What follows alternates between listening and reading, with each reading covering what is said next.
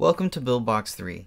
In this video we're going to go over one of the tools that you can find in the toolbar up above the scene editor when you're in a 3D world. In this video we're going to take a close look at the Multitool. The Multitool may be one of my favorite features in all of Buildbox, and it's because there's so many features built into this one tool. You simply select an object in your scene, and as long as you have the Multitool selected up here in your toolbar, you should have the Multitool pop up here in your scene as well. The first thing I'd like to show you is its unique scaling ability.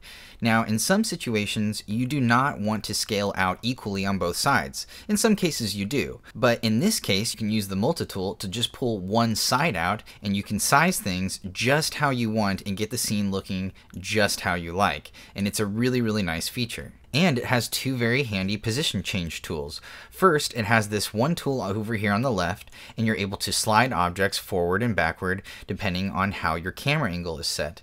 Also, you can just grab the object anywhere you see, and you can just do a freeform movement and drag it how you like.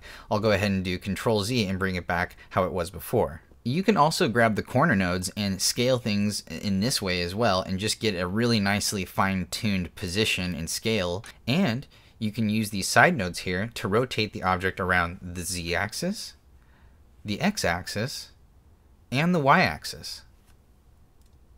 And it's just a really handy feature, and if you're ever wanting to do rapid developing, it's really nice to be able to just grab these tools and make quick adjustments and quick movements. And finally, last but not least, if you rotate your camera around, this is probably the coolest part of this tool. I've shown you all the features of the tool, but lastly, if you rotate your camera around and change the angle that you're looking at the Multitool repositions, and now you can do all those same adjustments that I just mentioned, but you can do them in a different way.